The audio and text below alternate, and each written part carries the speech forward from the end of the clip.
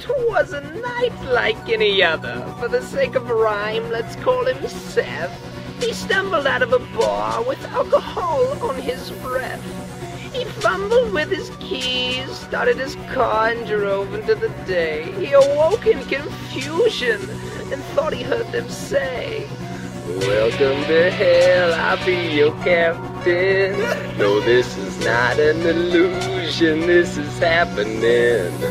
There are exits on the side and the back end. At all times, keep your seatbelts tightly fastened. We got an in-flight movie that'll be playing. We don't got subtitles to know what they are saying. It's kinda blurry and it ain't in your language. Thanks for flying, I'm your captain, name is Satan."